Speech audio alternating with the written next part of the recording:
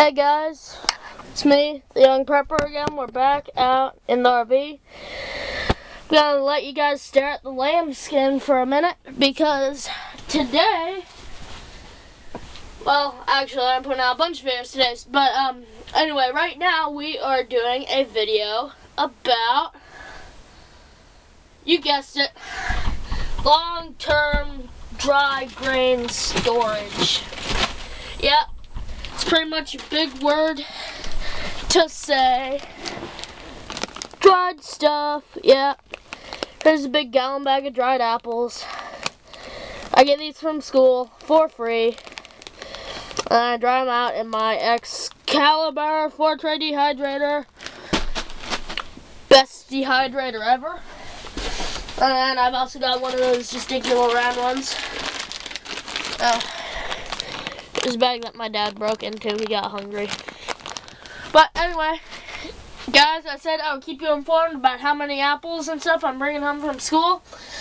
I had a record on Wednesday, which is yesterday. Last day of school before Christmas vacation, record of 19 apples, 1 orange, and some pretzels, which I happily ate. Okay, so you guys saw the apples. Now we're kind of getting into more normal stuff. Not many people would stock apples, but I say for the nutrient value, you guys should stock them because they're pretty good. Okay. Now, in this video, I'll be showing you the right way and the wrong way to store stuff. Okay, so those apples, right way to store them in that bag right there. What I would do is I would put those bags in a plastic bucket and seal the bucket up with some O2 absorbers. Now, I just kind of have them loose sitting like this because I kind of break into them and eat them every now and again. So I don't worry about that too much. You got to rotate your fruits and vegetables because after about a year, the nutrients start to go down. Now this is a big jar full of Splenda. Honestly, guys, I hate Splenda. I much prefer real sugar. I don't like that Truvia stuff. Just doesn't have the same flavor. Not as good for canning. But this is one of those seal lasp jars. I don't know if you can quite see that. But this is full of Splenda. This is a good way to store little packets of sugar and stuff. If you're storing loose sugar, I recommend putting it in a Mylar bag, either a 2.5 or 5 gallon Mylar bag, putting in a bunch of O2 absorbers, halfway up and then again up at the top, and sealing it inside of a 2.5 or 5 gallon bucket. I would do the 2.5 because I don't like it when my sugar clumps up. I don't know about you guys. So there's that. We also got popcorn out here, rice, and some pure ground black pepper. So, let's do the rice. This is by far the worst way ever to store rice. This is a little Folgers coffee can. Just one of the little tiny, like 90 cup serving ones right there.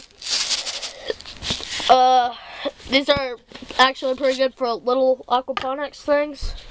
The big cans. And inside of it, right inside there, I've got white rice.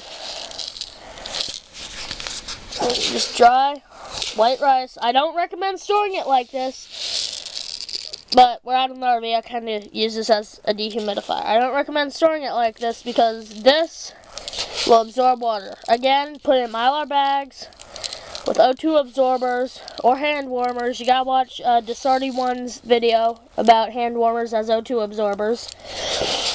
And you can even do it in the 55 gallon drum if you use the hand warmers. That won't cost you much. So, right here, just like, again, put it in Mylar bags. Don't keep it just in here. I'm gonna get a little Mylar bag, just cute little Mylar bag, and put it in there. I'm gonna keep that in my school backpack. I actually keep beef jerky in my school backpack, a whole crap load of it. Just because I can. If something happens, we live right by a sort of active volcano. Okay, up next is popcorn. Bad, bad, bad, bad way to store popcorn, people, in these little plastic Ziploc bags. Don't store it in here. Don't. I see people do it all the time. I don't like it. It's not good. Again, guys, you gotta do Mylar bags in buckets. You don't even need Mylar bags for popcorn if you're doing it in buckets. Rats won't even eat this stuff. It's too hard, okay? So, I recommend organic popcorn, like Amish popcorn. It's the kind I like is from Wabash Valley Farms, Wabash. I don't know how you pronounce it, but they make good Amish popcorn. You can actually reuse it as seed. This is some Orville Redenbacher's stuff that I just bought at the store. But, yeah, that's that.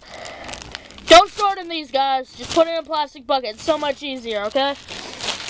There's that. Up next is pepper. This also counts as for salt, other spices, stuff that comes in this. This is a little thing of McCormick black pepper. I highly recommend keeping it in the container that it comes in, guys.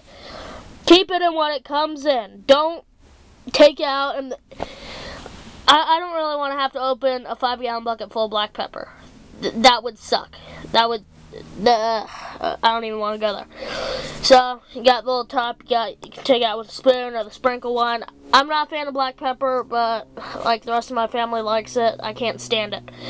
But, just keep it in the container that it comes in. Or you can put it in a little, not like little Mylar bags, but I'm talking like Mylar bags big enough to hold 1 jar of this. And you can seal it up and you can put it in like your, I call them medley buckets because they pretty much have a little bit of everything. So you can put this in there. Yeah, so that's kind of my rant about people storing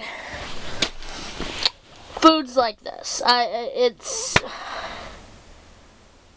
The apples and the pepper is the right way to store it. And, well, the Splenda, but I don't like stuff that comes in packets. It's just weird. So, maybe I'll zoom in for you guys. I'll give you a treat. I'll actually zoom in on something. You guys complain about that.